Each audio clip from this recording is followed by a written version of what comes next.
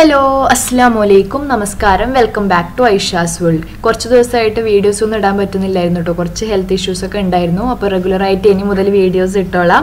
നിങ്ങൾ ആരും എനിക്കൊന്നും അപ്ഡേറ്റ് ഒന്നും ചെയ്യാൻ പറ്റിയിട്ടില്ലായിരുന്നു. അതുകൊണ്ട് ക്ഷമ ചോദിക്കുന്നു.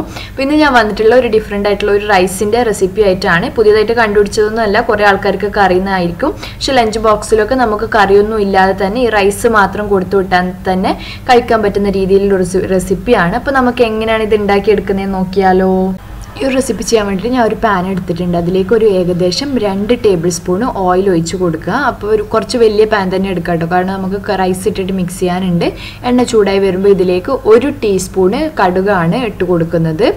അതിൻ്റെ കൂടെ തന്നെ ഇതിലേക്ക് 2 ടീസ്പൂൺ ഉഴുന്ന് പരിപ്പും കൂടി ചേർത്ത് കൊടുക്കുക. പൊട്ടിയിട്ടുള്ള ആ ഒരു ഉഴുന്ന് പരിപ്പാണെങ്കിൽ അത്രയും നല്ലത്. ഞാനിപ്പോൾ എൻ്റെ അടുത്ത് ഇല്ലാത്തതുകൊണ്ട് ഫുൾ ഇട്ട് കൊടുത്തിട്ടുണ്ട്. അതിൻ്റെ കൂടെ തന്നെ 1 ടീസ്പൂണ് ചനാദാൾ, അതായത് നമ്മളെ പരിപ്പും കൂടി കടലപ്പരിപ്പും കൂടി ഇട്ട് കൊടുക്കണം.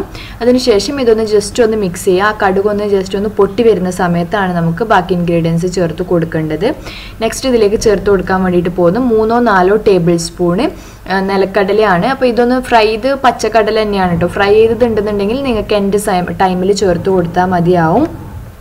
അപ്പോൾ അത് ഈ ഒരു സമയത്ത് തന്നെ ചേർത്ത് കൊടുക്കുക, എന്നാൽ മാത്രമേ നമുക്കത് കറക്റ്റായിട്ട് ഫ്രൈ ആയി കിട്ടുള്ളൂ. അല്ലാന്നുണ്ടെങ്കിൽ നമുക്ക് കടിക്കുമ്പോൾ പച്ചയായിട്ട് തന്നെ കടിക്കാൻ കിട്ടും. അതിൻ്റെ കൂടെ തന്നെ ഒരു 3-4 വറ്റൽ മുളകും കൂടി ഒന്ന് ചേർത്ത് കൊടുക്കണം ഇതിലേക്ക്. എന്നിട്ട് ഇത് നല്ലപോലെ ഒന്ന് മിക്സ് ചെയ്യുക. ആദ്യം എണ്ണ ഒന്ന് ചൂടായി വന്ന ശേഷം ലോ ഫ്ലെയിമിലൊക്കെ തന്നെ ആക്കി കൊടുക്കുക.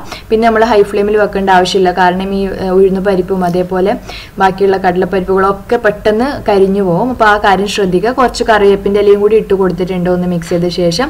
അതിൻ്റെ കൂടെ തന്നെ ഒരു 5 പച്ചമുളകും കൂടി ചേർത്ത് കൊടുത്തിട്ടുണ്ട്. പിന്നെ ഞാൻ ഇതിലേക്ക് ഒരു 12 അണ്ടിപ്പരിപ്പും കൂടി ചേർത്ത ശേഷം നല്ലപോലെ ഒന്ന് മിക്സ് ചെയ്തെടുക്കുകയാണ് ലോ ഫ്ലെയിമിൽ തന്നെ വെച്ചിട്ട്. പച്ചമുളകൊക്കെ എരിവിനനുസരിച്ചിട്ട് മാറ്റം വരുത്താം കേട്ടോ. ഞാനിപ്പോൾ ഇവിടെ 5 ചേർത്തിട്ടുണ്ട്. അത്യാവശ്യം എരിവിലാണ് ഉണ്ടാക്കുന്നത്. പിന്നെ ഇതിലേക്ക് ഒരു 2-3 ചെറിയ കഷ്ണം നാരങ്ങൻ്റെ തോടില്ലേ, അതിൻ്റെ ആ മഞ്ഞ ഭാഗം മാത്രം ഞാനിപ്പോൾ പീലർ വെച്ചിട്ട് ജസ്റ്റ് ഒന്ന് പീൽ ചെയ്തെടുത്തതാണ്. ആ 2-3 കഷ്ണം കൂടി ചേർത്ത് കൊടുക്കുക. അപ്പോൾ കുറച്ചും കൂടി ഒരു എക്സ്ട്രാ ടേസ്റ്റ് കിട്ടും നമ്മൾ ലെമൺ റൈസിന്. അപ്പോൾ ഇനി ഇതെല്ലാം കൂടി ഒന്ന് ലോ ഫ്ലെയിമിൽ വെച്ചിട്ട് അണ്ടിപ്പരിപ്പും അതേപോലെ നമ്മൾ നിലക്കടല ഇട്ട് കൊടുത്തിട്ടുണ്ടായിരുന്നല്ലോ, അതും കൂടി ഒന്ന് ഫ്രൈ ആയി വരുന്നത് വരെ ഒന്ന് മിക്സ് ചെയ്തെടുക്കണം. അതിനുശേഷമാണ് നമ്മൾ ബാക്കിയുള്ള പൊടികൾ ചേർത്ത് കൊടുക്കുന്നത്. നെക്സ്റ്റ് നമുക്കിതിലേക്ക് ഒരു 1/4 ടീസ്പൂൺ മഞ്ഞൾപ്പൊടിയും കൂടി ചേർത്ത് കൊടുക്കാം. ആകെ മഞ്ഞൾപ്പൊടി തന്നെയാണ് പൊടി എന്ന് പറഞ്ഞിട്ട് ചേർക്കുന്നുള്ളൂ കേട്ടോ. പിന്നെ ഒരു കായപ്പൊടിയും അല്ലാതെ മുളക് പൊടി അങ്ങനത്തെ വേറെ പൊടികളൊന്നും നമ്മൾ ചേർത്ത് കൊടുക്കേണ്ട ആവശ്യമില്ല. അപ്പോൾ ഇതേപോലെ തന്നെ ഒരു 2 നുള്ള് കായത്തിൻ്റെ പൊടിയും കൂടി ഇതിലേക്ക് ചേർത്ത് കൊടുക്കുന്നുണ്ട്.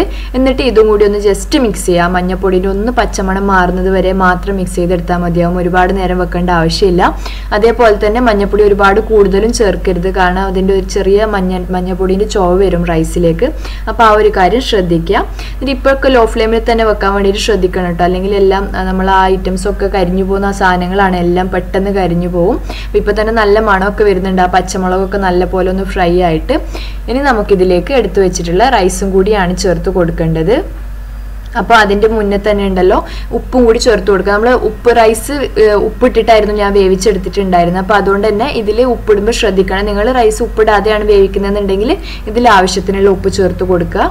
അപ്പോൾ ഇതൊന്ന് മിക്സ് ചെയ്ത ശേഷം നമുക്കിനി റൈസും കൂടി ഇതിലേക്ക് ചേർത്ത് കൊടുക്കാം.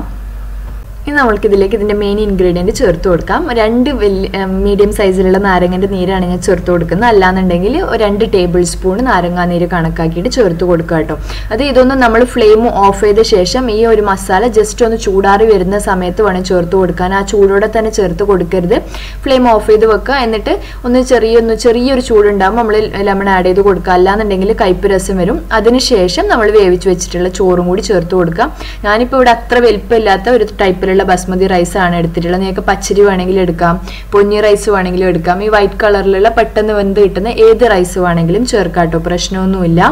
അപ്പോൾ പക്ഷെ മട്ട അരിയും അതേപോലെ കുറുവയൊന്നും എടുക്കാതിരിക്കുന്നതാണ് നല്ലത്. ഇനി ഈ റൈസും കൂടി ഇതിലേക്ക് ഇട്ട് കൊടുത്ത ശേഷം നല്ല പോലെ ഒന്ന് മിക്സ് ചെയ്തെടുക്കുകയാണ് ചെയ്യുന്നത്. അപ്പോൾ നമ്മളെ പരിപാടി ഏകദേശം കഴിഞ്ഞു. സാധാരണ നിങ്ങൾ വീട്ടിലുണ്ടാക്കുന്ന റൈസ് തന്നെ ബാക്കിയാവണമെങ്കിലും തന്നെ ടിഫിനിലേക്ക് നമുക്ക് അന്ന് ഫ്രിഡ്ജിൽ എടുത്ത് വെച്ചാൽ മതി. പിറ്റേ ദിവസം ഇതേപോലെ ഈ ഒരു മസാല ഉണ്ടാക്കിയിട്ട് അതിലേക്ക് റൈസ് ഇട്ട് കൊടുത്തിട്ട് മിക്സ് ചെയ്തിട്ട് ചെയ്യാൻ പറ്റുന്നതാണ്. നല്ല എളുപ്പത്തിൽ തന്നെ ചെയ്യാനും പറ്റും. ഒരു 5 മിനിറ്റ് മതി മാക്സിമം പോയാൽ. അപ്പോൾ തന്നെ നമുക്കിത് റെഡിയാക്കി എടുക്കാൻ പറ്റുന്ന ഒരു റെസിപ്പിയാണ്. ഞാൻ ഇവിടെ മിക്സ് ചെയ്ത് കൊടുക്കുന്നുണ്ട്. എളുപ്പത്തിൽ മിക്സ് ചെയ്യാൻ വേണ്ടിയിട്ട് കയ്യിൽ ഉപയോഗിക്കാതെ വലിയൊരു പാത്രം എടുത്തിട്ട് അതിൽ തന്നെ കുറച്ചൊന്ന് റൈസ് ഇങ്ങനെ ഒന്ന് ചാടിച്ചിട്ട് നമ്മൾ മിക്സ് ചെയ്തെടുക്കില്ല. അങ്ങനെ ചെയ്തെടുക്കുകയാണെന്നുണ്ടെങ്കിൽ റൈസ് ഒന്നും പൊടിയാതെ തന്നെ നല്ല പെർഫെക്റ്റ് ആയിട്ട് നമുക്ക് മിക്സ് ചെയ്തെടുക്കാൻ വേണ്ടിയിട്ട് പറ്റും. അപ്പോൾ എന്തായാലും നമ്മൾ അടിപൊളിയായിട്ടുള്ള റെസിപ്പി ഇവിടെ റെഡി ആയിട്ടുണ്ട്. നിങ്ങൾക്ക് എല്ലാവർക്കും വീഡിയോ ഇഷ്ടപ്പെട്ടു എന്ന് വിചാരിക്കുന്നു. നിങ്ങൾ ഇതുവരെ ട്രൈ ചെയ്ത് നോക്കിയിട്ടില്ല എന്നുണ്ടെങ്കിൽ എന്തായാലും ട്രൈ ചെയ്ത് നോക്കുക. കുട്ടികൾക്കാണെങ്കിലും നമ്മൾ ഹസ്ബൻഡിനാണെങ്കിലും ഒക്കെ ടിഫിനായിട്ട് ചെയ്യാൻ പറ്റുന്ന ഒരു റെസിപ്പിയാണ്. വീഡിയോ ഇഷ്ടപ്പെട്ടെങ്കിൽ ലൈക്ക് ചെയ്യാനും ഷെയർ ചെയ്യാനും അതേപോലെ തന്നെ സബ്സ്ക്രൈബ് ചെയ്യാനും മറക്കരുത്. പിന്നെ അതിൻ്റെ കൂടെ തന്നെ ഒരു കാര്യം കൂടി പറയാൻ വിട്ടുപോയിട്ടോ, ഇതിൽ ലാസ്റ്റ് മല്ലിയിലയും കൂടി കുറച്ച് ചേർക്കണം. ഒരു 2-3 ടീസ്പൂൺ മല്ലിയില ചെറുതായി അരിഞ്ഞതും കൂടി ചേർക്കാനുണ്ട്. അപ്പോൾ ഈ വീഡിയോ ഇഷ്ടപ്പെട്ടെങ്കിൽ ലൈക്ക് ചെയ്യുക, ഷെയർ ചെയ്യുക, സബ്സ്ക്രൈബ് ചെയ്യുക. നെക്സ്റ്റ് വീഡിയോ ആയിട്ട് വരുന്നത് വരേക്കും ബൈ ബൈ. Thank you.